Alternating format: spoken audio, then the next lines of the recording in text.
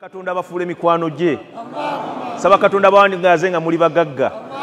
Saba Allah mali eno zaka eno gye mufunye Mungu agiteekemu emikisa ogendewe kaba kabuzi kazaale nnyo bw'onootunda kuba chapati bakasitoma bajje bangi. Saba Allah abafuule babitiibwa. Abawa abakyala abalungi. Abawe mali ennungi. Mungu abawa abakyala nga bazaala nnyo ate abaana nga balongo buli wazaala. Saba Allah abagondeza abakyala nga ne wokolola ayita banajja nagamba obadde ogamba ki? Saba Allah abafuule mikwano gye nga buli omiwanika emikono ne mumusaba abawa. Saba Allah abateekemu abo abagenda okulyako ku lusaniya ne Nabbi Muhammad mu jjana. Saba Allah abateekemu abo abagenda okufulako mu liiso lya Allah mugambe Allah tukwebaza olw'ekyengera kiwatuwa eky'obusiraamu. Saba Mungu abawangaze nga muvuga zipurado. Saba Allah abawangaze nga muvuga zipurado. Mungu abawe mmoloka nga kuliko mannya gammwe. Mungu abawangaze nga muli babitiibwa nga muli basiraamu. Allah abawe obukkiriza obutali mu kukaafuwala. Mungu abakingirize buli mulabe yenna ayagala obatuusaako obulabe Mungu abumuddize. Ababakatibwa ensalo olw'ebyo ebirungi Allah byabawadde. Saba Allah abawe ebirungi bingi beerabira ebyammwe babeere bize ku byabwe. Saba Allah atalina kirevu amuwe ekirevu. Ayina ekirevu ekitali kiyonjo Mungu akifuule kiyonjo. Omukyala Mungu atannamuwa zadde amuwe zadde. Atayagala kufumbirwa agaganze nabivaako Mungu amuwe omutima ogwagala okufumbirwa afumbirwe nga magalibi tennatuuka. N'omusajja alina omukyalo Mungu omuwe obusobozi afune ow'okubiri wadde muzeeyi. Allah tuwe tubeere balamu tukingirize endwadde ez'olukonvu bezo zonna ezizo okufuuka ekizibu gye tuli. Mungu tuwe okwagalana, tuwe okusaasiragana, tufuule babitiibwa, tufuule bakkiriza, tuwe okwagala n'okwagala omubaka Nabbi Muhammad n'otukozesa emirimu gy'oyagala. Allah tufuule mikwano gyo, otufuule mikwano gy'abakwano gyo, ne malayika zitwagale. Otegeeza abaddu bonna nti bano abaddu mbaagala. Mungu buli azeemu amini muwe ebyo ebirungi by'ayagala. Bye twogeddeko Allah nga birungi bitwanguyize mu twanukula. Bwe biba nga si birungi tukyusizemu otuwe ebisinga okuba ebirungi. Mikwano gyange omukolo guno nga bwe nagambye nti gwambala Mufti nga bwe mwebazizza ekigambo kyakubeera nga atakamalira abasiraamu beegatte ne banne baali nabo ate nammwe ne mujja ne wano Ummah ng'era muli ku kigambo kye kimu kubanga wano Ummah kitegeeza Mufti kyaliko n'abantu be kibaliko Ummah ebeeremu ate si byammwe mmwe mwabireeta naye Mungu yagamba wa inna hadhihi ummatukum ummatan wahida wa ana rabbukum fa'buduni. Ekibiina kino eky'obusiraamu likiri kimu ate ne Katonda wange nange ndi omu. Wulira ekibiina kiri kimu nange ndi Katonda wammwe ndi atya fa'buduni mwenna esinza. Ate entalo z'edda mwabangamu ebyobugagga ebitagambika kubanga edda omwami bwe yajjanga mu lutalo yalinanga okukakasa banne nti famire mwava ngagga ng'ajja ayambadde golodi mu bulago mu matu ku mikono. Abantu abasajja okwambala necklace mu bulago tulowooza nti byakaakati bikadde. Kati abavubuka abato okukakasa banne nti famire yaffe ngagga yajjanga mu lutalo ng'ayambadde necklace za pure gold naye nga necklace emu bweti eyinza okugula miliyoni nga 50 aga Uganda emu bweti. Nabbi sallallahu alaihi wasallam Allah yamuwa 5% al-khums kimu kyakutaano kigenda mu State House kuli ebya family yamuki eyamukulu. Ne fees bulijjo azazikuwanga wabula leero azikeereyezaamuko beera mwenkanya bamugumiikiriza. Omwana otagenda kutandika butandisi kusoma nti agenda kutandika bbebi zero okudawuni zaatusanga abaana basoma. Oyagala tugamba nti seereza fees gye zaavanga gwe wategekangayo Allah yamalanga kugambayo nga tannazikuleetera. Abaana bajja kusoma bwe banaaba baakusoma. Sala pressure mu bulamu bw'edduniya. Omulimu gwaffe omukulu kutenderezanga mutonzi waffe lutendereza lumwebaza. Tulina abakyala be tutambula nabo buli mwezi abaavibwako abaami baabwe. We've been saving, tulina obukebe bwaffe era omukyala basinze mu bannaakendo tugenda tandika projekiti z'obbagulira piki oba emmotoka ezisomba omusenyu biidhini rahman. So abakyala musonyiwe obwongo bwange bugenda nnyo ku bamaama simanyi lwaki naye n'abaami ebigambo byenjogera bye bimu. So omuntu zaka gwe tubawadde taliiko bukwakkulizo, tumubawadde wammwe. Naye kye tusaba mutuyambeko next time tuleme kubeera mu bafuna ki, tubeeremu abo abagenda okugaba zaka oba abagenda okukola sadaka eri bannaffe betumanyi abeetaavu. Ntuusa okusiima kwa Uganda Muslim Supreme Council eri ekitongole ekya wano Ummah Uganda olw'omulimu ogw'ettendo gwe kigenze kikola mu ggwanga wano wonna, naye ate n'enkolagana ey'enjawulo ey'okuwa ekitiibwa obukulembeze bw'Obuyisiraamu wano mu Uganda n'enkolagana ennungi gye kirina ng'ekitongole ne Uganda Muslim Supreme Council. Yampa ssente nanga nti bw'otuukanga e Uganda noonya Lukumani Segabo zimuwe.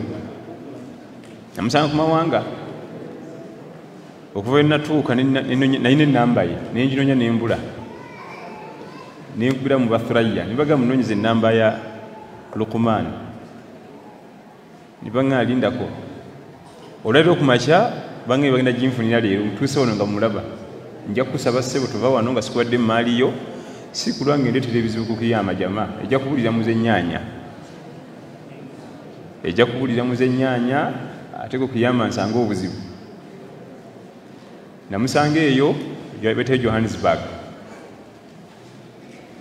nanga nti nalaba embeera z'omwami bwati ne bwati nensanyuka nnyo naye mumpeera akasente kano nkayina mu waleti nakazinga bulungi nnyo nga bwe bakampa nenkasonseko eyo ebuziizi kalime kwetabika mu bwangu obutonotono. Nja kusaba mukulu Lukumani nkusaba mukama wange tonzikiriza kuva wano nga sikuwadde kantu kaako. Ekyo nkimaliriza. Ensonga eyokusatu gye njagadde twogereko mu lukuŋŋaana luno, Sheikh asomye aya za Qur'an, yasalunaka anil anfal. Al anfalu kyeki? Al anfalu byanfuna bugagga. Tuli ku mukolo gwagaba zakatul maali. Al anfalu byabanga bya bugagga naye byakuba byabanga bya ntalo ebyafunibwanga mu ntalo gye bayita eminyago. Naye eminyago girimu emiteeko mu Busiraamu. Waliwo fayi'u, waliwo ghanima, ne waliwo anfal. Kubanga waliwo eminyago gye baafunanga oluvannyuma lw'entalo nga waddewo okuyiwa omusaayi, ezo bazita ghanima, eminyago. Kati ne weerawo eminyago egyafunanga nga abalabe batidde, abalabe ne batya, ne basula embalaasi, ne basula eŋŋamiya, ne basula gold, ne badduka. Egyo eminyago giba gifuniddwa nga tewali kuyiwa lutalo, tewali kuyiwa musaayi.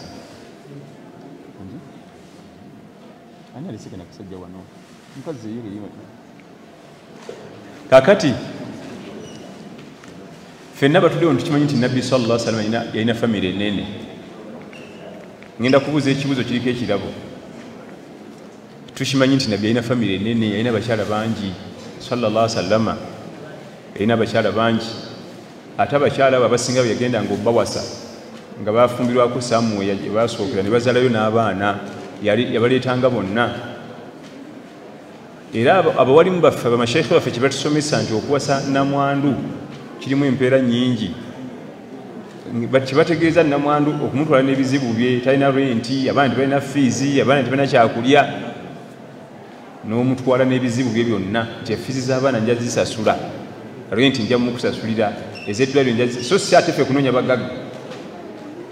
Abaleero baagala bannamwandu bagagga. Era bwamumanya nti namwandu munaku nti nange nina akasomero naye alina akasomero omulazaawa.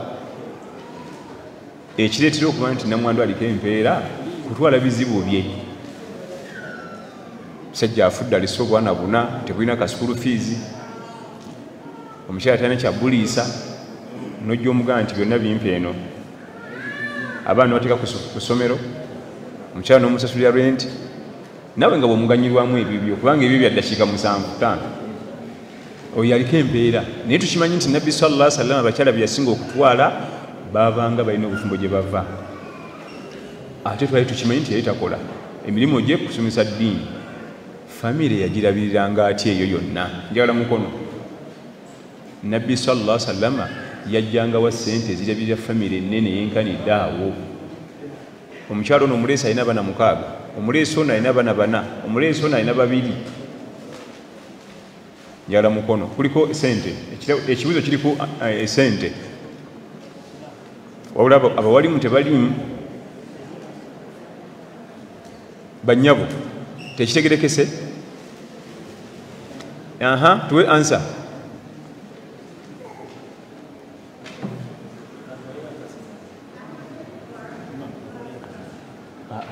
Walaikum salam.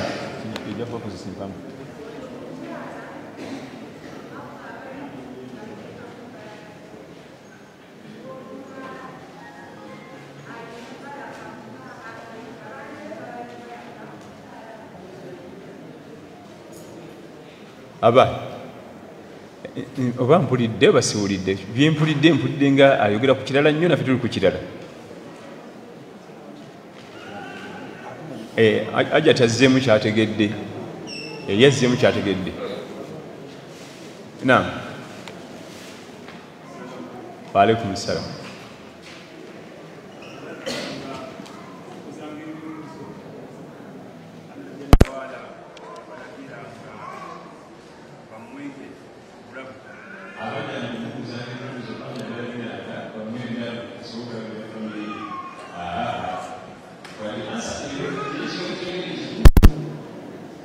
Allah tebalagiranga boma birabo waliwo abayitanga ebirabo ne bamuwa naye inkamu ye erabirira famire ye teri awo toyinza musaddaala kutuuka ku leve eyo kulinda birabo ajja tambuuze ng'ekateri kyamisana tetunnafuna birabo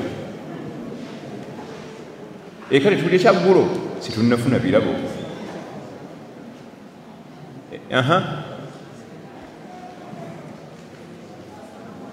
waalaikum salam agambye atya yayambibwangako omukyala we Kadija oyo yali yafa dda era nga bwe mutudde wano mukimanye nti Kadija yafumba yekka mu maka ago teyafumba na mujja we era Kadija yamala kufa nabbi n'alyoka awasa abakyala abangi ng'akyalina Kadija teyawasa ku mukyala mulala yenna Kadija yafumba yekka tabanko na mujja we wadde sekendi siga nti yali mukambwe nnyo omukulu yali tayagala kubanga omukyalo we Kadija yali alimu buli kimu nga teyetaga mulala kumuyambako eno nonda y'omu n'enoomu naye sente ndi kumpi kuzijjawo kubanga buli omukigwanga zirinnya kweyongerako omutwalo buli lunanzimalako Lukumani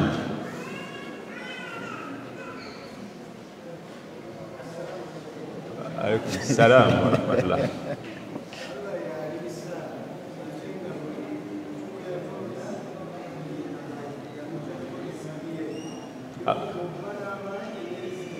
Allah yaliisa era buli abantu babeera abangi ne riziki ng'egaziwa ezo zonna asa ze mutuwa ntuufu naye tekuliiko gye njagala eri ku kibuuzo kino ate ani akutte tumulonze oyo ajja tumulonze alina gundi omuggo gw'abanankanyi waalaikum salam oyo ankoze bulungi nabbi yafunanga ku zaka gye baaleetanga jjukira nti zaka mpagi mu mpagi zaki naye mu byotalina kwerabira nabbi talya zaka bannabbi bonna tebalya zakatulumaali anigozanyirako otyo bali bantu batukuvu lwaki bannabbi tebalya zaka kubanga zaka bano abagagga balina emaali ennyingi babuuza maali yaabwe kibayita zaka bwewayozamu bwati byafunye zaka kati ngaani oyoleza otya mu nabbi oyinza okwoleza mu nabbi wa Allah bannabbi ba Allah bonna si nabbi Muhammad yekka sallallahu alaihi wasallam bonna tebalya zaka tebalya saddaaka balya birabo. Kati zakati teyinza kuba income ya Nabi Muhammad sallallahu alaihi wasallam. Era webabireetanga nga zaka nga abiyitako buyisire abibuuka bubuusi n'agenda tabikwatako wadde entende emu bweti. Hati waliwo riwaya ezimu zitulaga nti lumu yali njala emuluma n'asanga entende mu kkubo ng'egudde. Entende n'abagamba bye yali nabo nti siba kuba nti ntidde nti yandiba zaka nandigiridde kubanga enjala ennuma nnyo naye yinza okuba zaka tebalya zaka. Kati mu income ezalabiriranga maka state house first family, income yalabiriranga first family teyinza kubanga eva mu zaka kubanga ate si yekka ne family ye yonna ne bakyala be n'abaana be n'abazzukulu be tebakomba ku kibayita zaka na saddaaka tebazirya. Wabulayo emikono ebiri gyokka sente zange nzizeeyo mu wallet. Naye manya nti omuntu anaddamu ekibuzo tono nakiriza nga muwalimu nja kumuwulira. Abawalimu tebakkirizibwa naye omuwalimu nja kuba muwulira. Waalaikum salaam.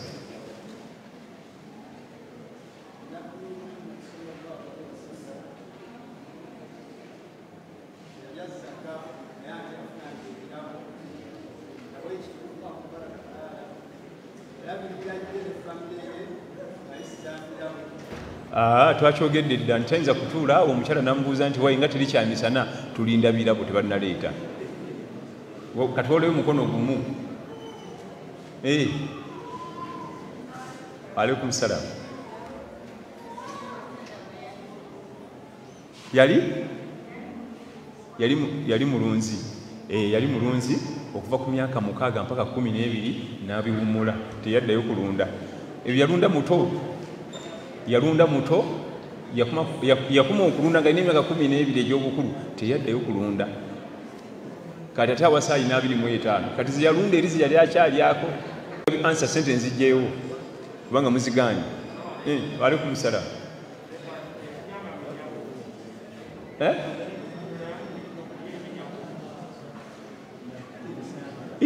Duniya eno bannange naye omusajja ne waga nti duniya yeewuunyisa. Ono yabadde agenda okulya ssente bye baafunanga mu ntalo yayinako percentage. Efamire ye yafunanga nnyo mu by'entalo. Allah alaga nti waalamu anna ma ghanimtum fa anna lillahi khumsahu wa lirasulihi. Waalamu anna ma ghanimtum min shay'in fa anna lillahi khumsahu. Yayinanga 5% ku bye bafunye mu lutalo bigenda mu state house. Ate entalo z'edda mwabangamu ebyobugagga ebitagambika kubanga edda omwami bwe yajjanga mu lutalo yayinanga okukakasa banne nti famire mwava ngagga ng'ajja ayambadde golodi mu bulago, mu matu, ku mikono. Abantu abasajja okwambala necklace mu bulago tulowooza nti byakaakati bikadde. Kati abavubuka abato okukakasa banne nti famire yaffe ngagga yajjanga mu lutalo nga yambadde necklace za pure gold naye nga necklace emu bweti eyinza okugula miliyoni nga 50 aga Uganda emu bweti. Kati Nabbi sallallahu alaihi wasallam Allah yali yamuwa 5% al-khums kimu kyakutaano kigenda mu state house kuli ebya family yamuki eyamukulu. Kakati Sheikh Asmi ayesose mu suratu Anfal wano yensonga lwaki tugenzeko mu kantu ako ne tubako kye tweyigirizaayo. Nga maliriza ebigambo byange binjagadde okujjukiza omwoyo gwange n'ogwammwe. Mbuuza kibuuzo mu bye twogedde byonna oyizeemu kaki mukono ngenda kusonga busonzi hajati onangambye nti okuva bwayogedde byonna byoyogedde siizeemu nakamu. Ono bwangambye ndi wano wangi okuva eddakiika 3 zenjogeredde oyizeeyo kati banaye teweeyibala essaawa yonna nkusongako ngamba ggwe nabbi tekolanga ki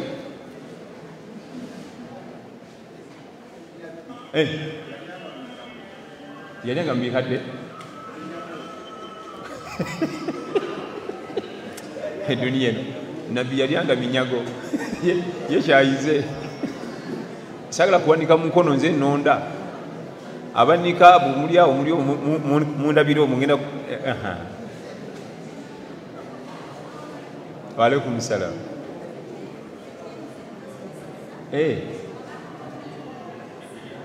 ababaka bonna tebalyanga zaka ne saddaaka nga sinakulonda njawulo ki wakati wa zaka ne saddaaka n'ekirabo kubanga tulabye bannabbi tebalyanga zaka na saddaaka ate balyanga ekirabo enjawulo eririddawa sagala ansa nze mba wakati bwe nkwata essimu yange eno nenjikuwanga ekirabo nfuna empeera ate bwe njikuwanga saddaaka era nfuna empeera kati enjawulo eririddawa enjawulo eri mu kantu katono nnyo wa olubeerera saddaaka evawo omuntu ali obulungiko ng'egende wali ali obubi ate ekirabo kyo kisobola okuva sayidi zonna gwe toyinza kukwata mutwalo gwa ssente n'ogutwalira n'ogusaddaakira omusajja naggagga ngu nkwadde saddaaka ya mutwalo kubanga oli akusinga okuba obulungi gwena muwera mu kirabo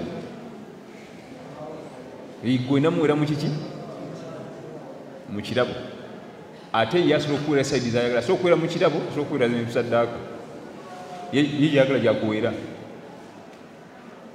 naye olubeerera saddaaka ne zaka biva ku muntu nga yatusingako mu byenfuna ne bigenda kuffe bamufuna mpola so ate ekirabo kiva sayidi zonna era newunya n'okwewunya nti ne bakabaka ba Buganda babaleeteranga ebirabo kyokka ng'aleeta mulimi musajja tumunaku amenya ekikajjo kye nakiyitira kabaka mugagga muvundu birabo kubanga ekirabo kyo tekina buzibu igwe ne boleeta enniya bw'ogenda kukwata emitwalo gy'ebiri ogisaddaakira omugagga iyo mu kisha gye bakikyusa kiba kirabo tosobola kumuwa saddaaka kubanga oli bubi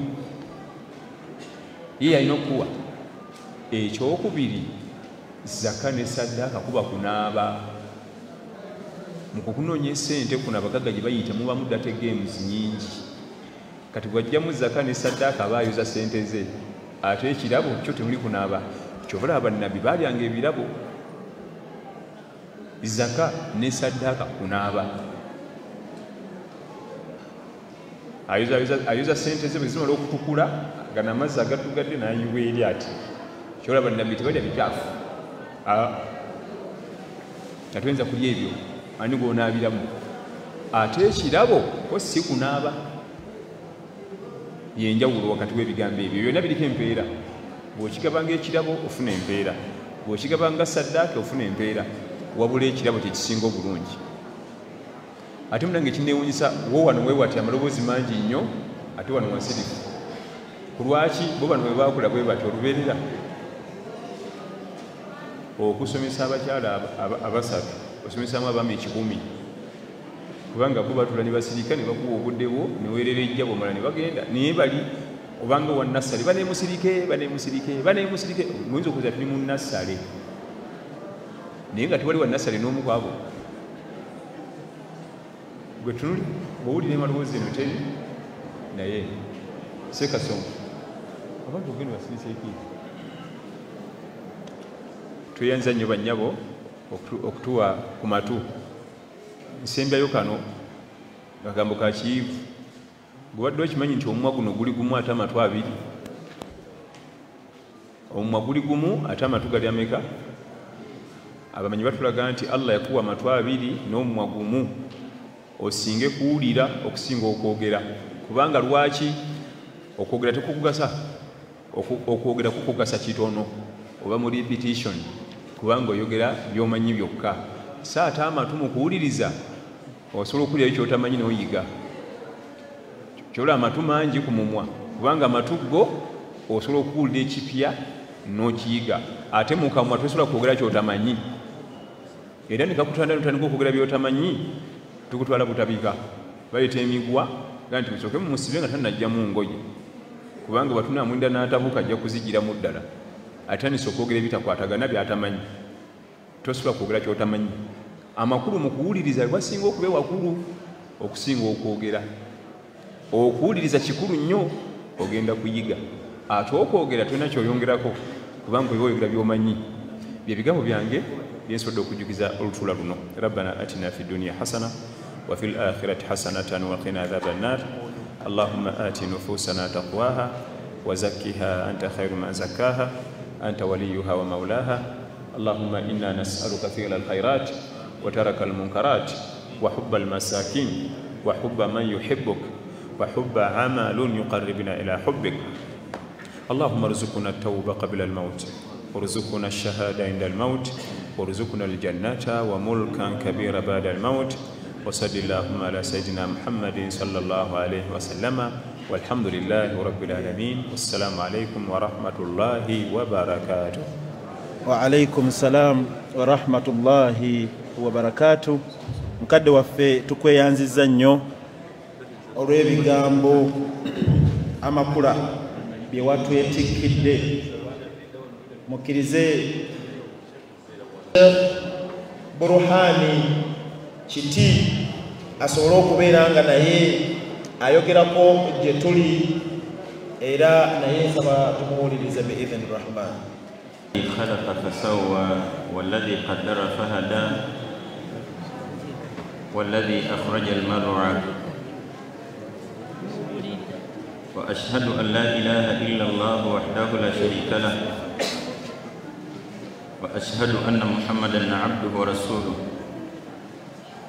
صلى الله عليه وعلى آله وصحبه ومن استنى بسنته واهتدى بهديه إلى يوم الدين. يا أيها الذين آمنوا اتقوا الله حق تقاته ولا تموتن إلا وأنتم مسلمون. أما بعد فإن أصدق الكلام كتاب الله وخير الهدي هدي محمد صلى الله عليه وسلم وشر الأمور محدثاتها وكل محدثة بدعة وكل بدعة ضلالة وكل ضلالة في النار. السلام عليكم ورحمة الله وبركاته. ntwala omusago n'okujjukiza nga nange sejjaamu ebbanga lirina okutenderezanga omutonzi wange. Okwogera ku Allah, okujjukira omutonzi wo, okutendereza Allah jalla jalaaluhu ye ibaada oba kyekikolwa mu busiraamu ekisinga ebbeeyi n'obuzito.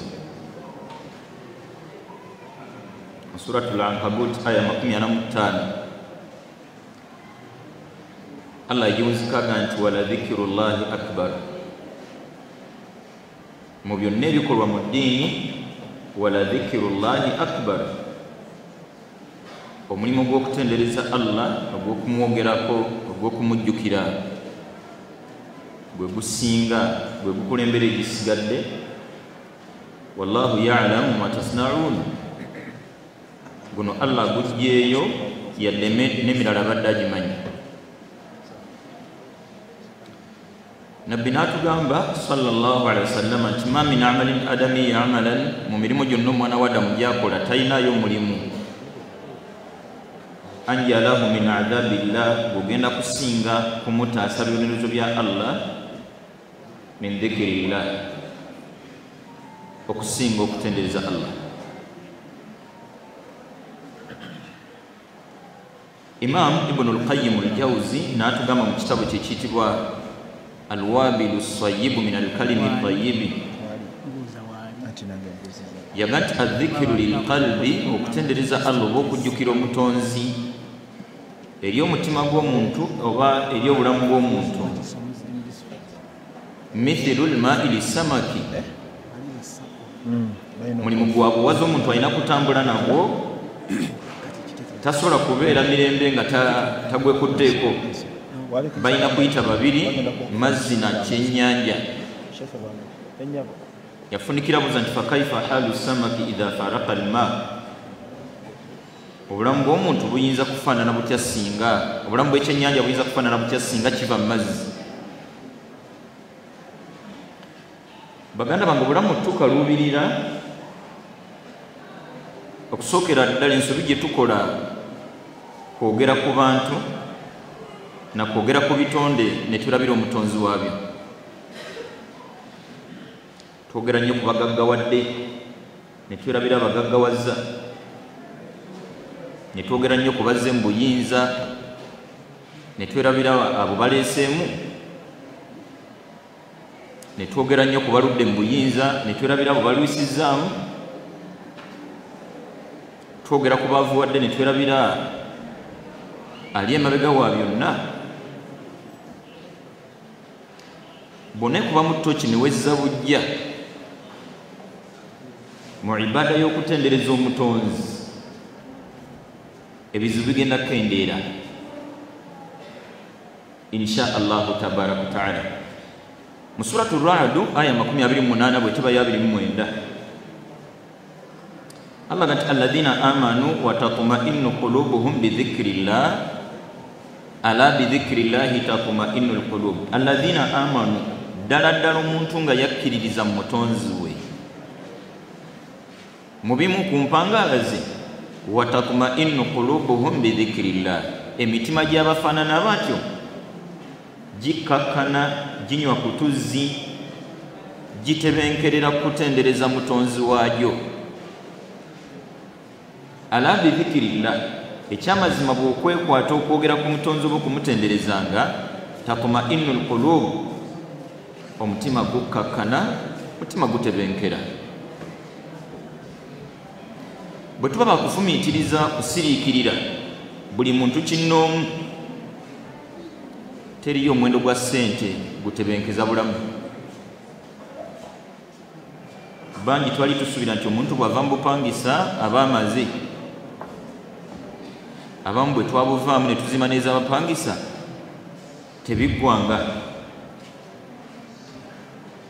Akadde kano ke tulimu bangi tusuubira nti abaana ke badda ku masomero ne baba nga tebammanja nja kuba mmaze, ne weerabira nti ssente z'ettaamu tezisasula kusoma kwonna. Obutebenkerero tebuli wano mu nsi, obutebenkerero tebuli mbya bugagga, byonna okunywa ku tuzzi, omuntu yeebake ku tulo, kutendereza mutonzi.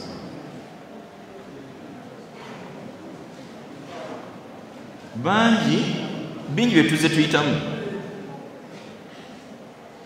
Ffe bwe twali tukyali bato twegombanga nnyo okukula. Kendikula ne nfuna sere zange, nambula emmoroka yange, nanzimba maka gange bwe twabirowooza. Obutebenkerero obwo n'obwange si kugula ttaka. Abali mamoroka tebatebenkedde, abali mu buyinza tebatebenkedde. Juuzi abasawo babadde byakwekalakasa. Nabbi n'atugamba sallallahu alaihi wasallama nti law kana libuni adama wadiyani min malin, omwana wa Adamu ne bw'omuwa ensenyi bbiri nga zonna zijjudde bya bugagga, omutima gwe tegusobola kumatira yadde okutebenkera. Labitaga thalithan, mutima gwe guwankira olusenyi olwokusatu. Natuga nti wala yamla'u jawfa bna adama illa turab, tewaliwo kirikusa lubuto lwa muntu okuggyako ettaka. Totunka nnyo na nsi, si gwe wagireetako. Bangi twali tubamalirivu, nze nja kutoba ne duniya, ate era nze ntobye, nze nvudde wala. Emirembe mu nsi si kutoba. Akalembereza mu duniya nkolagana ya muntu na mutonzi we, nga mbimu ku bikumi enkolagana eyo kutendereza Allah. Mu byenkusaba omanye, ampuliriza, kuno ku nsi Allah tagabirawo byonna. Ku duniya kuno Allah tagabirawo byonna, tabigabangako, talina gwabiwadde, talina gwalibiwa. Ate nga mu butuufu obutagabirawo bwe byonna bwenkanya bwe, bw'osirikirira gwe ng'omuntu mu myaka gyo n'entegeerayo, kuno ku nsi omuntu Allah amuweeko ki era kimukolere ki? bw'osiriikirira bino bya duniya bayakiyita mu lujja. Obukkiriza bw'omukkiriza tebutegeeza kuwangalira kaserengeto mu nsi. Obukkiriza bw'omukkiriza ekimuleetera okuwangalira kaserengeto mu nsi kutendereza mutonzi we. Bingi mu njogera y'abavubuka baga nti biba tebimulya. Abalina mutwalo ng'omutima gumukakkamu, abamu n'enkumi z'ettaano ng'omutima gumuli wamu. Abaana bazze ku masomero oba tebazzeeyo ng'akakasa nti Allah ajja tukolera enteekateeka. Mbalambira mwe neeramira ebbanga lyonna okutenderezanga omutonzi waffe, ebbanga lyonna, obudde bwonna, emirundi gyonna, embeera zonna okutenderezanga omutonzi wo.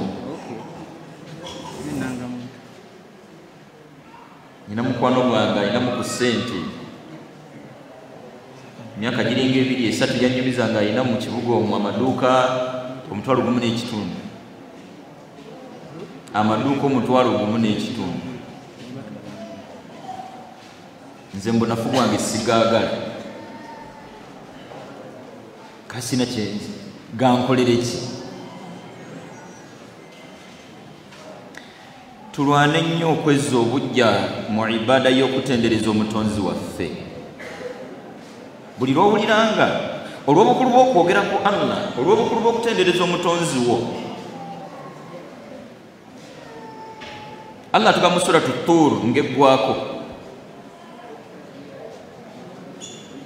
Allah gati wasbir li hukmi rabbika, wasbir li hukmi rabbika fa innaka bi a'yunina wasabbih bihamdi rabbika hina taqum. Wasbir li hukmi rabbika, obanga mugumiikiriza ku mbeera yonna Allah gy'akusiimidde gy'akusaliddewo. Ffe Allah baakyasimidde obupangisa tugumiikirize. Allah baakyasimidde abaana okubanga tebannadda ku masomero tugume. Allah bakyasimidde okutambuza ebigere tubikwate empola. Wasbir, obanga mugumiikiriza li hukmi rabbika, ku kyonna Allah kyakusiimidde kyakusaliddewo. Ensonga fa innaka bi a'yunina, embeera yonna gy'oyitamu Allah agiraba. Byonna by'oyitamu Allah abimanyi era abiraba. Kati natuwa solution y'ebizibu byonna. Natuka nti wasabbih bihamdi rabbika, gwe weekwate nnyo kutenderezanga omutonzi wo hina taqum, wonna w'obanga oli.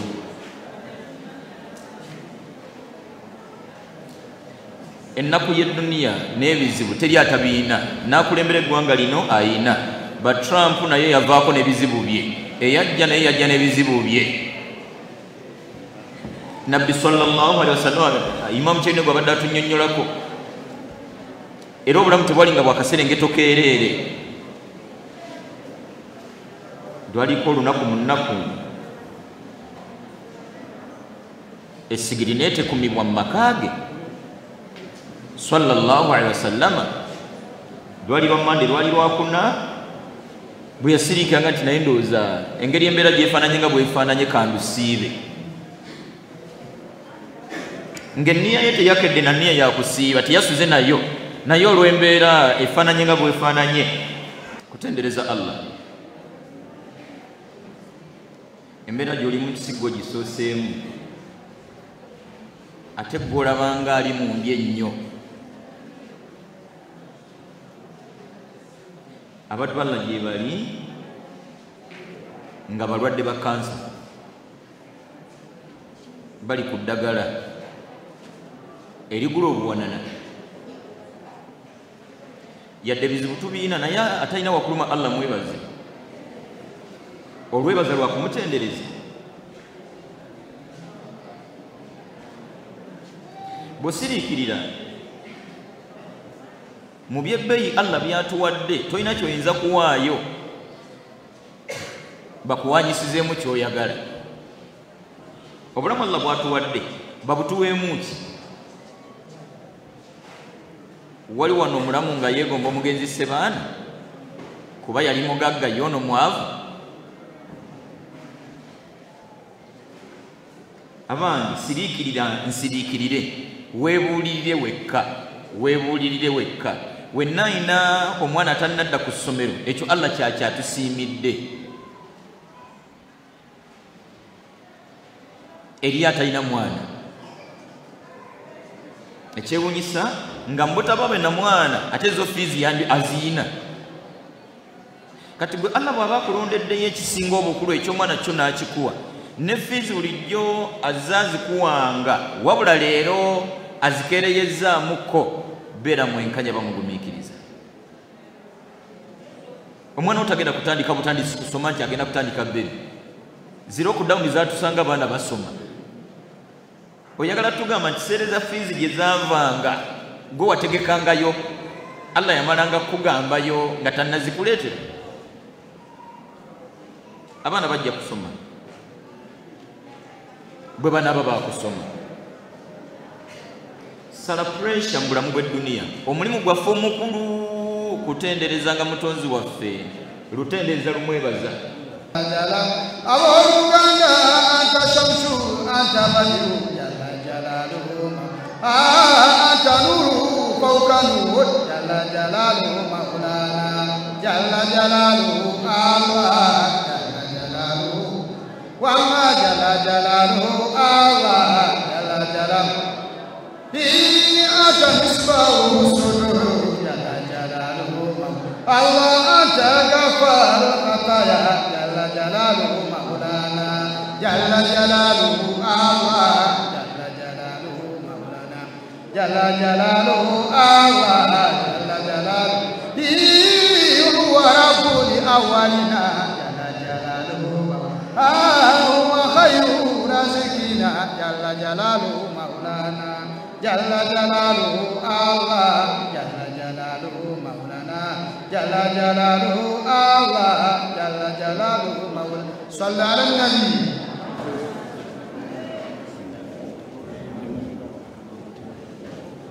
Sebo Khalifa tukweyanziza nnyo olw'ekigambo ky'okoze ekyokwaniriza mukadde waffe Ssekamukulu Secretary General wa Uganda Muslim Council tukwaniriza nnyo omukadde waffe Sheikh Mugalu bwe ntunula wali nengerako mukadde waffe naawe tukwaniriza nnyo Sebo Deputy Mufti Sebo naawe tukwaniriza nnyo bamashekhe mwenna tusanyusa nnyo okubalaba mukadde waffe omugenyi omukulu Sebo gye bwakeeredde ne tufunako ku basomesa ab'enjawulo ababaddewo abamu ku bo tubaddewo ne Seeka IMAAM KYEYUNE era nga naye atutte bulungi nnyo mu nsonga ezo tubaddewo ne Sheikh wa Ummah Sheikh BURHAN MUHSIN KITI Sebo naye ensonga ezo azitambuza bulungi nnyo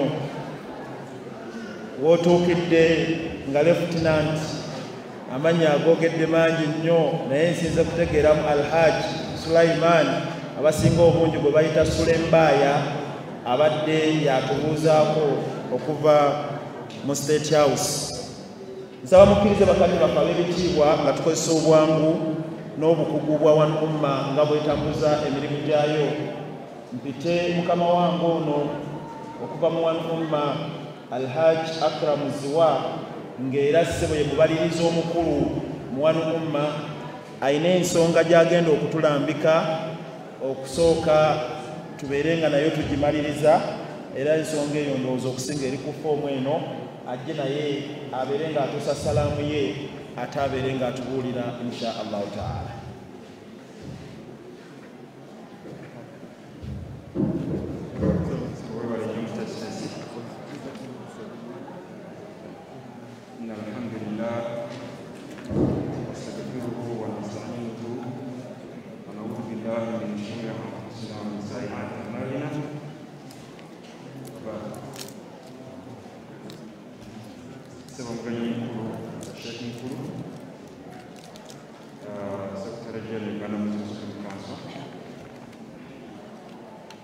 abagenyi ab'ebitiibwa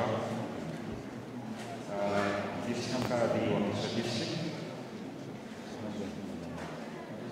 abakulembeze b'obusiraamu Uganda Muslim Council, bamasha bahaji ne bahajati abamu n'abakyala, assalamu alaikum warahmatullahi wabarakatuh.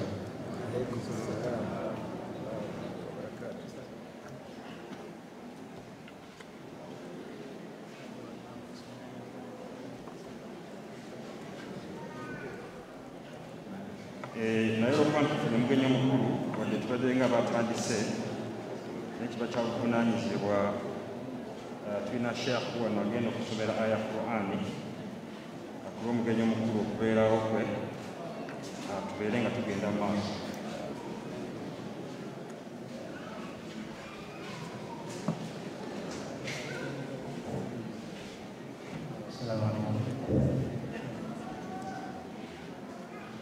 أعوذ بالله من الشيطان الرجيم. بسم الله الرحمن الرحيم. إن هذا القرآن يهدي للتي هي أقوم ويبشر المؤمنين الذين يعملون الصالحات أن لهم أجرا كبيرا وأن الذين لا يؤمنون بالآخرة أعتدنا لهم عذابا أليما. ويدعو الإنسان بالشر دعاءه بالخير وكان الإنسان عجولا. وجعلنا الليل والنهار آيتين فمحونا آية الليل وجعلنا آية النهار مبصرة لتبتغوا فضلا من ربكم ولتعلموا عدد السنين والحساب وكل شيء فصلناه تفصيلا. صدق الله العظيم.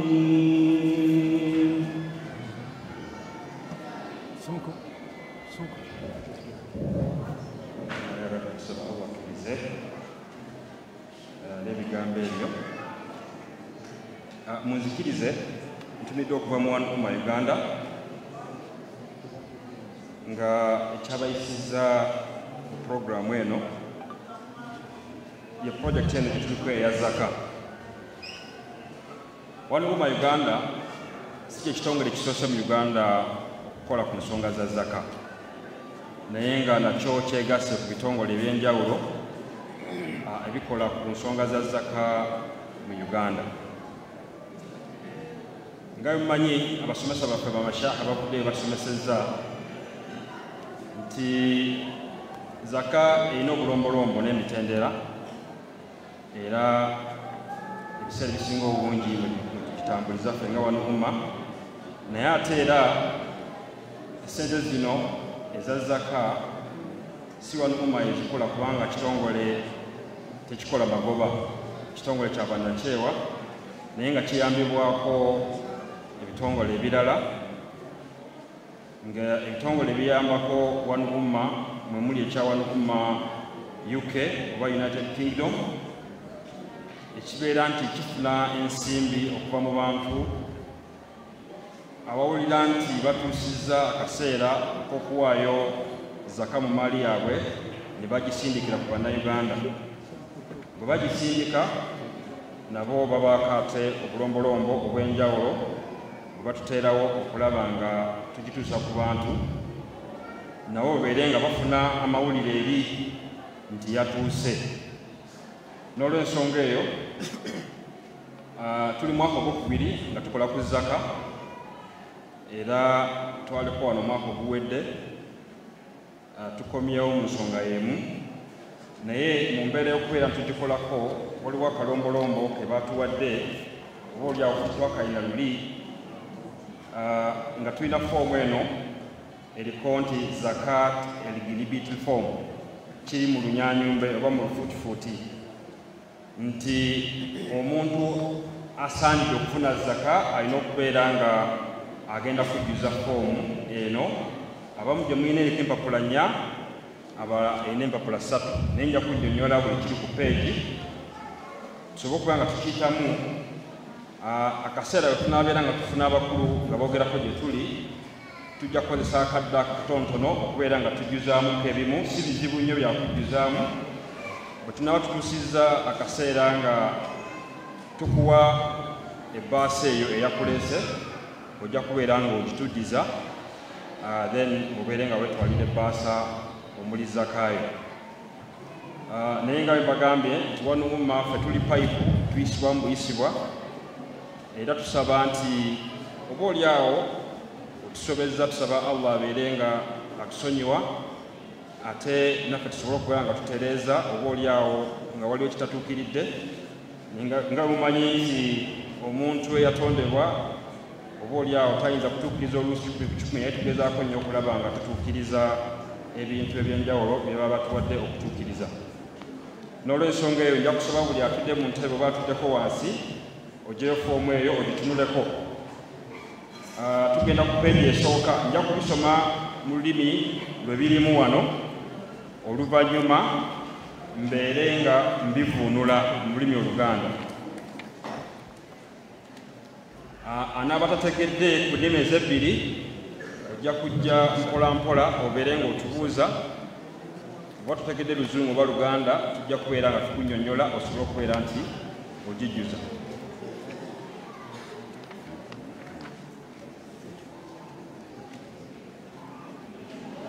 peegi esooka eriko egamba section 1 details of discharging organization oba ekitundutundu ekisooka kikwata ku kitongole ekya wano Ummah awo osobola okukirekawo n'otajjuzaawo awali name of organization kubanga tusobola okujjulizaawo naye oba osobola okuzzaawo ekigambo wano Ummah Uganda kyoba ojja okuteekawo wano Ummah Uganda 10 oba o ne e oba a then Ummah spelling by UMMAH then Uganda fena tukimanyi oba mabiri a ne ha kyekigambo Ummah then wanaawaddako tojjuzaawo eyo paati yaffe bismillahi rahmani rahim alhamdulillahi alladhi ahyana ba'da ma amatana wa ilayhi nushur اللهم صل على سيدنا وحبيبنا صلوات الله عليه وعلى آله وأصحابه أما بعد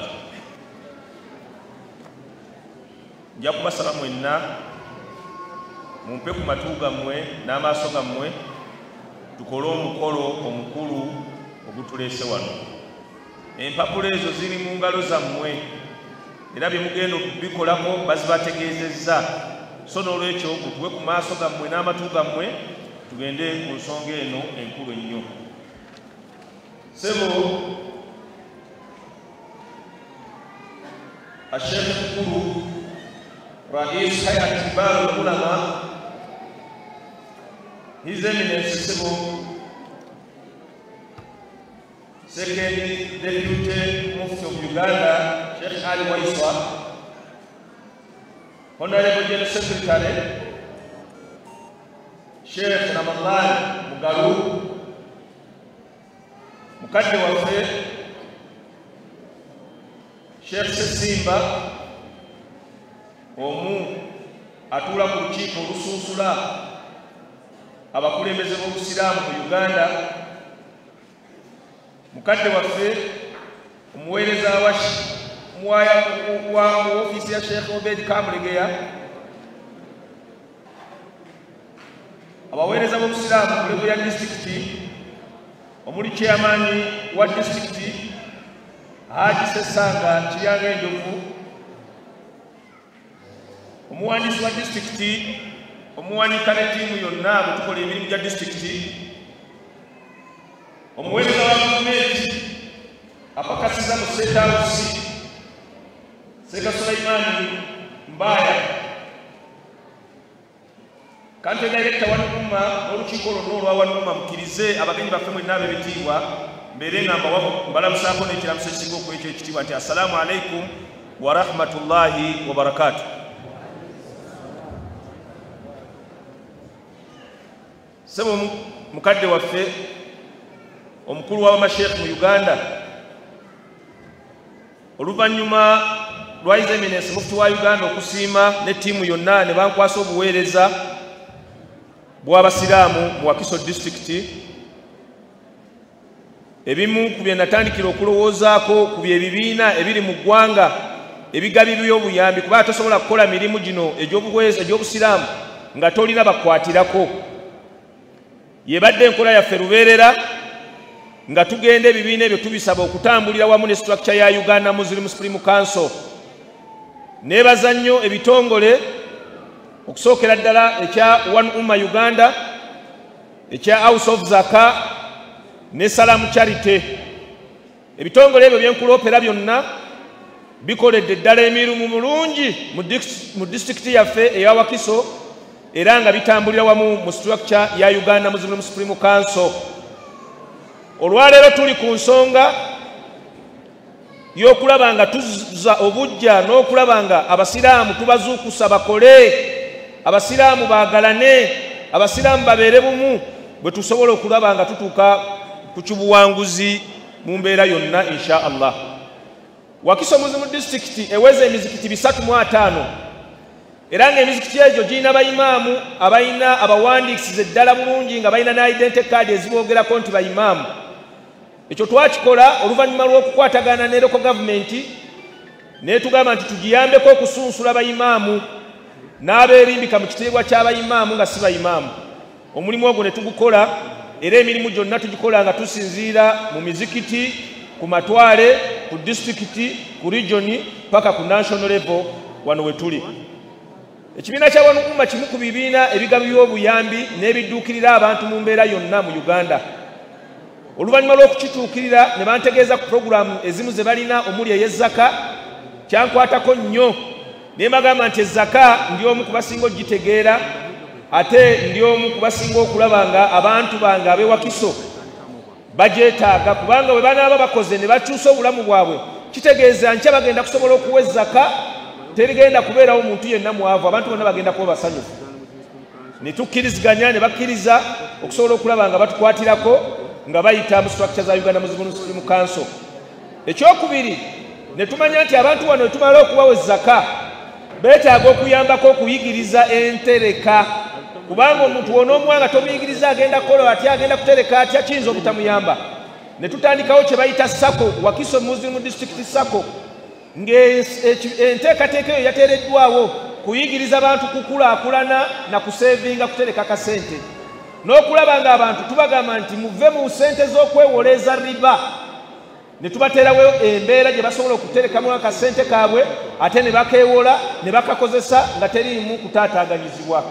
Era olwaleero One Ummah yakkiriza okulaba ng'ekwatirako bannawakiso n'abalala bonna mu ggwanga lyonna naye yasoosowaza nnyo Wakiso. One Ummah nekkiriza okulaba ng'emirimu giyayo gyonna egitambuliza mu structure za Uganda Muslim Supreme Council. Alhamdulillahi Rabbil Alamin. Ekyo kyetaagako takbir. Allahu Akbar. La ilaha illa Allah. Allahu Akbar. Allahu Akbar walillahil hamd. Takbir eri mwaka wowe eri erumba si ya wano. Sebo nkutegeeza nti olwaleero One Ummah egenda kulaba nga ekyusa ku bulamu bw'abantu. Lubeerera oli omu ku bantu abasinga okulumirirwa obusiraamu n'abantu abalowooza buli lwentula naawe omutegeeza nti abasiraamu tukoze tutya, abasiraamu babaddewo batya, abasiraamu bakulaakulanye batya. Njala okutegeeza ssebo omukulembeze w'abamasheekhe mu Uganda ewakiso tekyali musiraamu ayina njawukana. Ewakiso tetukyalina musiraamu ayina kyagamba. Bonna baawulira omulanga gwo n'emulanga gwa His Eminence era ffenna tuli ku kigambo kimu nti wa atasimu bihabdillahi jamia wala tafarraku. Kye kigambo kye tuliko eyo twavuddeyo katwagala kunkulaakulana. Omuntu yenna atatambula na nkulaakulana tumugamba gwedde ebbali ogira weebaka bw'onooba ozuukusa insha Allah onojja ne tutambula. Twabateereddewo sako tubagamba mutandike okwekulaakulanya, essente zolwali ze mufunye mugende mukole, kubanga emabega wali ebitongole bino bibadde bibonaabona. Abantu ajja wano n'asaba obuyambi, n'agenda mu kitongole kya n'asaba obuyambi, ne mu kirala n'asaba obuyambi nga baagifuulanga bizinesi. Kati tubagamba nti recommendation yenna kuweebwa omuntu obuyambi tujja bayambako okulaga nti ono muntu mutuufu asaaniddwe batasaanidde. Ekyokubiri, mwe abafunye obuyambi tubateereddewo sako. Bw'oba otandise okukola genda osevinge kosevinze. Bw'oba otandise okulaba nga olina ky'oyagala okwongerako sako weeri gendayo bajja kuwola. Akasente kammwe ako kasobola okuba ensonga ekyusa obulamu bwammwe. Zino sente ze mulaba oba obuyambi bwe mulaba buzze, teriyo ababikola si bagagga nti bagagga nnyo. Nalabako omusajja eyaweza naye ng'omulimu gwe ayera nguudo z'e London, mwezi ayera nguudo naye nga omwaka we guggwako awezaka. Abantu abo ezaka olw'okuba nti bagiwa obudde n'obuvunaanyizibwa obulamu bwabwe Allah osanga nga abutereezezza. Ezaka eno obulungi bwayo businga kudda eri omuntu agiwadde. Naye wano tubadde n'embeera nga twagala nnyo okugirya, tetwagala giwa. Buli woowe ezaka Allah ateeka obukumi ku maali yo, Allah n'alongoosa emmaali yo, so nga tulaba nti kigambo kirungi. Naye lw'ebigambo ebyo nsabukirize mbeere nga omuzindalo guno nguzza eri Secretary General abeere nga insha Allahu taala ategeeza programu.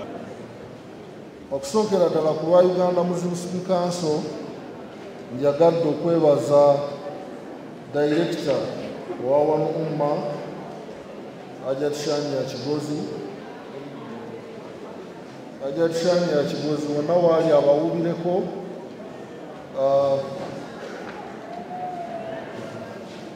omukyalo oyo ye Director oba yatwala ekitongole ekyo wano mu Uganda. Nenzirako okwebaza n'abakozi bakola nabo, n'okwebaza District ow'Ewakiso muziri mu district, ne bonna abali mu bitongole ebigezaako okulaba nti bikyusa obulamu bw'Abaganda baffe Abaisiraamu abali wansi. Guno ndowooza kati omulundi gulinga gwa kusatu wano Ummah ng'egaba zaka eri Abaisiraamu mu bitundu eby'enjawulo. Naye zaka wano Ummah gy'egaba eringa ntandikwa oba ntandikwa. Situsuubira kuva wano nga bakuwadde zaka eno genda ogikozese bubi. Bwe tukwata ekibalo okusinziira ku kubala okwangu, tujja kusuubira zaka eyo bw'oba otuuse eka olwedde musomeseddwa mubeere nga mugikozesa okulaba nti mwekulaakulanya. Mutandikawo income generating project, abalina saago ngedda mu saago awatali riba nga bwe tunaba mutegeezeddwa. Twebaza bonna abawaddeyo zaka okuva ebweru, era ne tukuba omulanga wano mu Uganda na bonna abagagga Allah be yasitula ku madaala bafube okulaba nti bawa zaka okuyamba ku bannaffe abeetaaga okuyambibwako okusitulako. Twebaza abakutte zaka okulaba nti bagikozeseza bulungi, kubanga zaka oli bwagiwaayo olwaleero bali abantu 200 abagenda okufuna zaka, nga buli muntu agenda kufuna akakadde kamu n'omulundi oguwedde ekyakolebwa, kiba kitegeeza nti abantu beesigwa giringa mirundi 3. Kiba kitegeeza nti abantu abalisizinga zaka eyo bantu beesigwa era batambulira mu puroguramu zaffe eza Uganda Muslim Council. Mukkirize mu kaseera kano nga mmaze okusiima n'okwogera ebigambo ebyo, mpite mukadde wange His Eminence Second Deputy Mufti of Uganda Sheikh Erias abeeko naye kyabakuutira, then omukolo gugende mu maaso inshallah. وقل اعملوا فسيرى الله عملكم ورسوله والمؤمنون ثم ستردون إلى عالم الغيب والشهادة فينبئكم بما كنتم تعملون صدق الله العلي العظيم. Sebo mukadde waffe omugenyi omukulu ku mukolo guno Sheikh mukulu Sheikh Abdul Obeid Kamlegeya, Honorable Secretary General wa Uganda Muslim Supreme Council, Honorable Member of the Majlis al-Ulama Sheikh Anas Sesimba, Omukulu DC Kadhi wa Wakiso District, omukulembeze ow'ekitongole kino ekya wano Ummah mu Uganda Hajat Sania Kigozi, abakulu bonna abazze mu kitongole ekyo wano,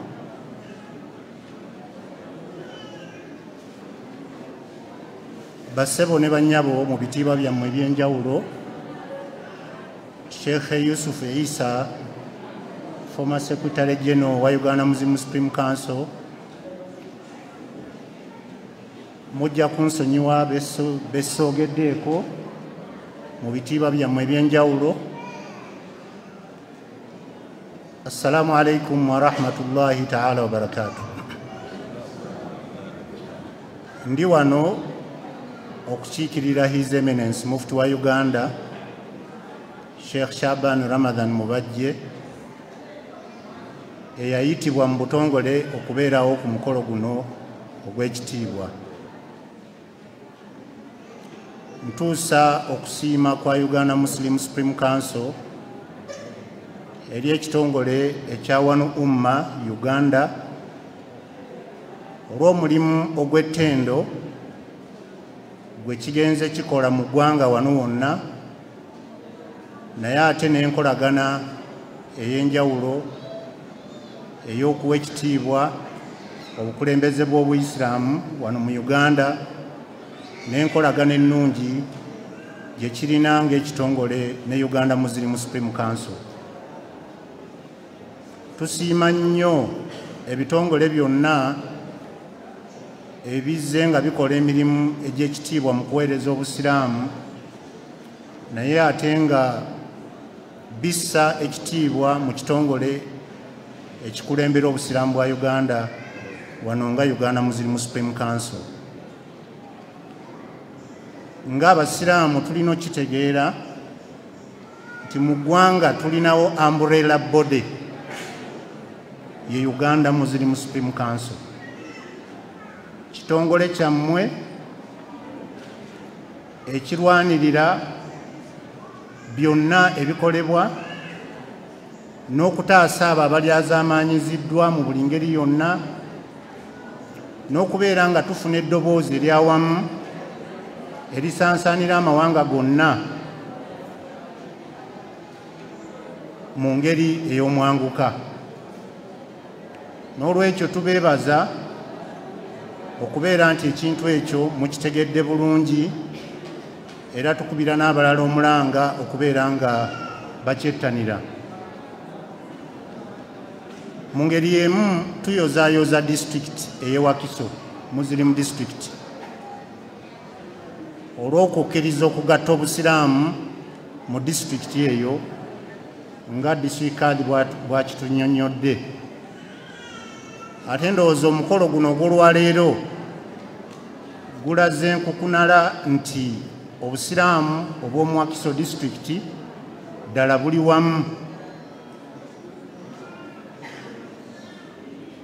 Omukolo gwe tuzzeeko wano ogw'okubeera nga waliwo ensigo eva mu zaka ezze okubeera nga ekwasibwa abantu ab'enjawulo, okubeera nti ekozesebwa ng'ensigo so si kugenda kugirya. Ensigo bwe bakuwa ensigo tebagirya, wabula ensigo ekozesebwa ng'ensigo okusobola okuvaamu ebibala ebirala. Ntegeezeddwako nti abo abanaakozesa ensigo eyo obulungi bajja kwongerwa ku kubanga wajja kubeerawo obulabirizi obw'enjawulo obujja okubeera ku nsonga eyo. N'olwekyo mwabagenda okubeera abasaale ku ntandikwa y'okugabanya ensigo eyo ey'okukulaakulanya obulamu bwaffe n'obulamu bw'abantu be tuwangaala nabo, kyandibadde kirungi mubeere babuvunaanyizibwa ate mubeere b'amazima. Ensigo eno eri kubaweebwa nga amaana okuva ewa Allah subhanahu wa ta'ala. Mwenna mulina okugikolako omuzungu kyayita accountability, okukola embalirira ku yo. Ngeri ki gy'ogenda ogikozesa ate ngeri ki gy'ogenda okugasa umma, si gwe wekka wabula okugasa obusiraamu ne community zonna ze tuwangaala nazo mu bitundu byaffe. Kino ekikolwa kirungi nnyo kubanga kikolwa eky'okuzimba obusobozi bw'ebyenfuna mu maka gaffe, abantu okubeera nga tetusabiriza, tetuli ku nguudo. Ate mukimanyi bulungi ti Mukama waffe Nabi Muhammad sallallahu alaihi wasallam yatugamba nti kaabula katya obwavu okufuuka obukafiiri, ekitegeeza nti omuntu okubeera ne imaani. Ngenda kusaba omugenyi omukulu ajje ayogerere olukuŋŋaana luno kubanga okusinziira ku mateeka g'ebyobulamu nammwe nga bwe mumanyi embeera gye tulimu ennaku zino tetukkiriza kubeera nga twegotteka bwe tuti nga bwe tuli kati, ate nga ne conference hall tegguddwawo, amadinisa maggale, enzigi nzigale. Kyandibadde kituufu nnyo ebikolebwa byonna bigende ku sipiidi y'amaanyi nnyo, abantu abali wano basobole okukkirizibwa okwawukana mu bwangu. Nga mpita Mukama waffe omugenyi omukulu, nabanjulidde nti mukadde waffe Sheikh Anas Sessimba, memba wa Majlisi Ulama, wali wano tuli naye era kamusabe abatolere ku salaamu. Alaikum wa rahmatullahi wa barakatuhu. Njagala okwebaza Katonda atukkiriza okubeera wano olwaleero ku mukolo guno ogw'ekitiibwa ogw'embala, ate nga kuli wano ku kitebe ekikulu ekitwala obusiraamu mu Uganda.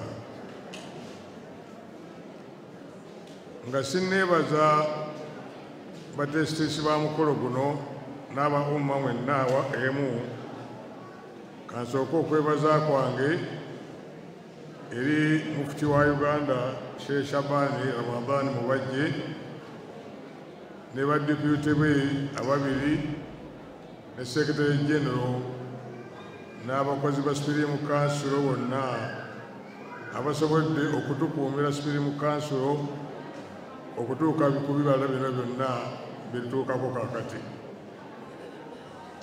Nsaba Katonda abongere obuwangaazi obulungi era abawe emikisa emingi n'obukulembeze obulungi, ebitundu byonna ebisigadde tubisomoke bulungi. Njagala okwebaza District Kadhi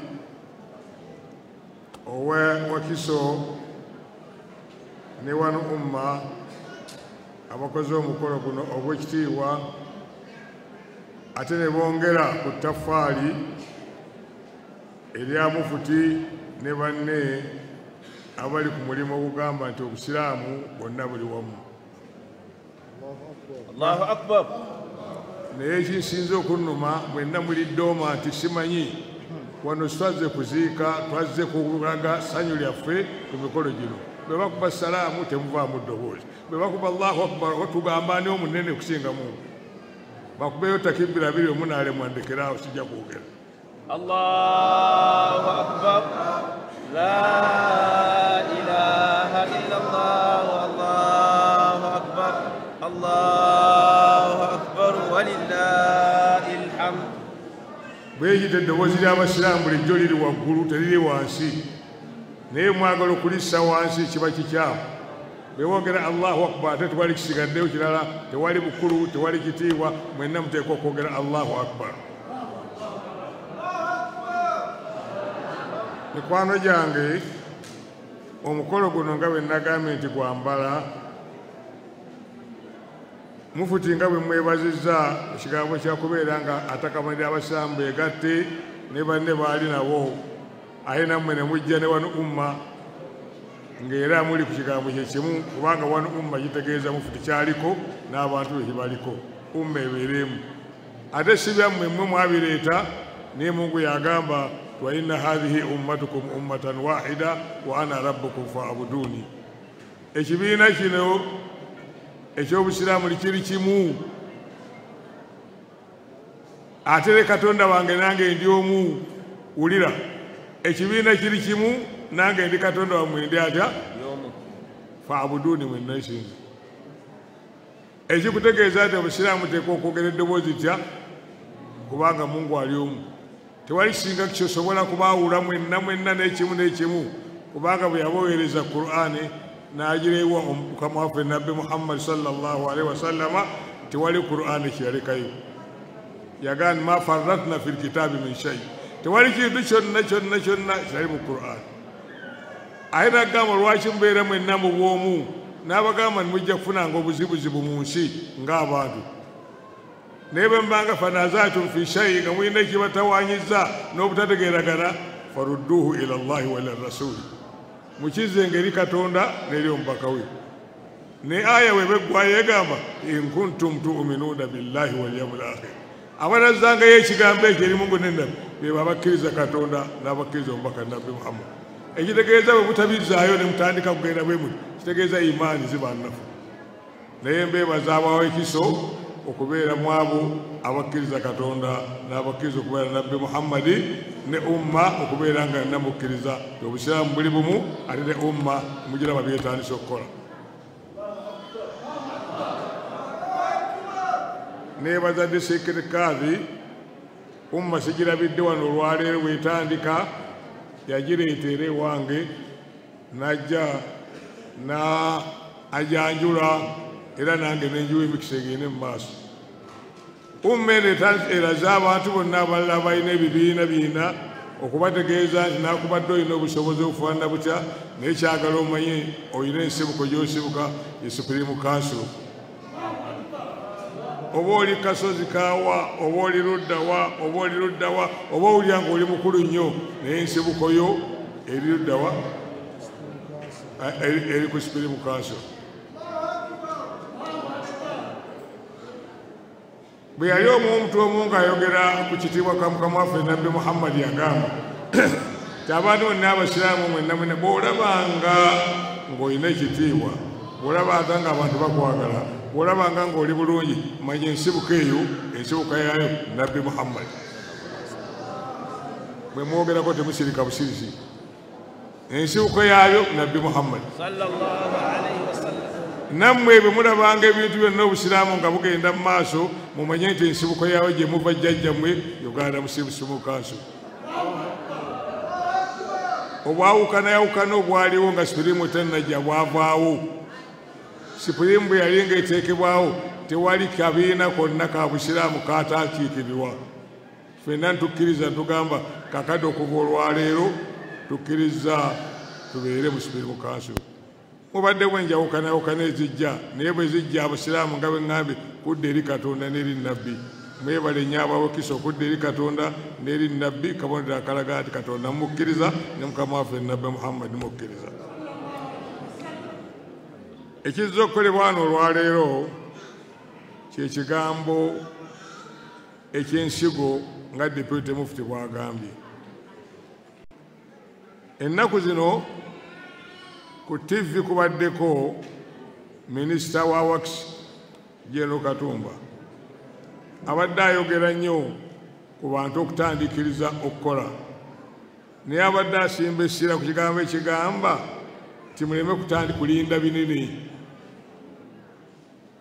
alinda ekinene togenda kutuuka neetandikiriza mpola naawe okutuuka awo n'emyaka gy'oliko tewatandika kubeera munene, watandikira kabeera katono ennyo kebakwata mu ngalo beekati n'olugala ebbi ne bakusitula n'oveeyo n'eveeyo n'oduuka omunene. n'emirimu gye mukola mutandike mpola mpola wansi n'akatono k'olina.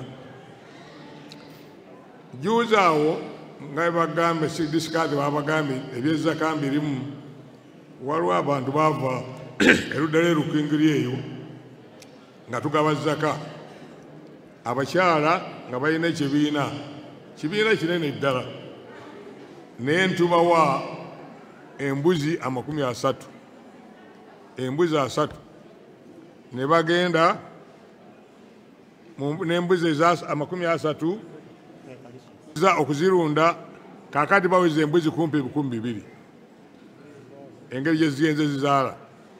Nammwe kemugenda okufuna mumawala bwe munaakitandika ne mukikola obulungi, ate nga bagambye nti omuntu anaakola obulungi bajja kumwongera, ekitegeeza nti aneebaze, kubanga bw'okola obulungi oba weebaza akuwadde. Ne Mungu kyava agamba nti la in shakartum la azidannakum, bwe muneebazanga nga mbongera. Nammwe umma bagamba ne disikazi wammwe abagamba bwe munaakola obulungi ajja kubongera. Mugende mutandika okukola obulungi n'akatono, anaakola obulungi bajja kumwongera, anaakola obubi anaaba afiiriddwa, anaaba talina gwanenya okujjako okwenenya yekka. Umma kyakola ne disikazi kyakola, bwe twatandikiza ekigambo ky'ezzaka, nze nnyini nayogera n'omukulembeze wa Uganda wano, General Museveni, nga mubuulya eky'ezzaka, ne mugamba bwetuti n'agamba nti ogwo omulimu ogw'ezzaka gwe mulimo gwange, kubanga gaggawaza banaku baavu. Ogwamba mukola mulimo gwange n'aguwagira, era n'olwaleero aguwagira. N'olwekyo buli bba kyemukola kyonna kati ekyogga abantu abatalina okubawa mba muwagira gavumenti kyeyagala, era njagala okubagamba nti munywere ne gavumenti ejja kubayamba, kubanga muba mubakwatirako obwavu. Ne gavumenti Museveni ayagala nnyo okulwanyisa obwavu, ate nammwe kati mulwanyisa bwavu. Bwe munaakola obulungi saako nga bagigambe nekole bulungi, era naye ajja kubawa. Naye bwe munaayonoonanga mulaba abalala babakwasa ensembi z'abantu bazitereke, ogenda okeera enkya nti baabuze, ogenda okeera enkya nti ggwanika ssibe, ogenda okeera enkya ng'omuwanika takyalabe, ebyo bikyamu. Nsanyusa nnyo n'okutulaga wano omuwandika wa disitulikiti awanika ebintu, mutambeere n'obwesigo obulungi. Nammwe abasiraamu endago bagenda okukwasa ku kantu olwaleero, mbeera n'obwesigo gwano ng'omaliridde. Mukama waffe Nabbi Muhammad atugamba innamal a'maalu, bw'onoova n'ogamba bisimillah, akantu kano kenkutte nsaba Katonda akanzigemu ebirungi, ate nga temwerabidde na kusaba. Tojja kukajjamu n'amagezi g'okujja ng'osaba Mungu. Musabe Mungu, Mungu tuggyiremu ekirungi ajja kukabawa n'omutima gwammwe. Ate musabenga nga mukakasa nti abaanukula. Nabbi agamba idu Allaha wa antum muqinuuna bil ijaba, musabenga Katonda nga mukkiriza nti Katonda akwanukula. Bwe munaakatandika n'omutima ogwo, Katonda ajja kubaanukula. Mugenda kujja ano nga muli basanyufu, nga temukyali na bunaakani bugoomudeevu nga kati mwalina. Mugenda kudda nga muli bakyamufu, kubanga Katonda abaanukudde. Takbir! Takbir! Njagala mmalize ebigambo byange nga mbalamira okubeera obumu, nga badde obumu, temuddayo okwawukana. Waman shadda fi nnaari, temuddayo okwawukana. Effitina twagiziika abasiraamu, era nze okujja n'okundaba nga ali ku Supreme Council, effitina twagiziika.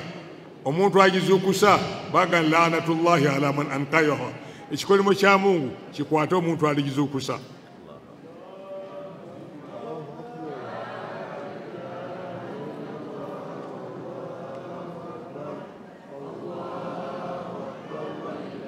Omuntu ayimirira mu maaso n'agamba nti nze saagala kigambo kya kutabagana, abatalwanyisa beewakiso, abatalwanyisa district kali, abatalwanyisa mufuti, abatalwanyisa deputy, talwanyisa secretary general, wabula alwanyisa Mungu. Alwanyisa Mungu n'omubaka we. Kakati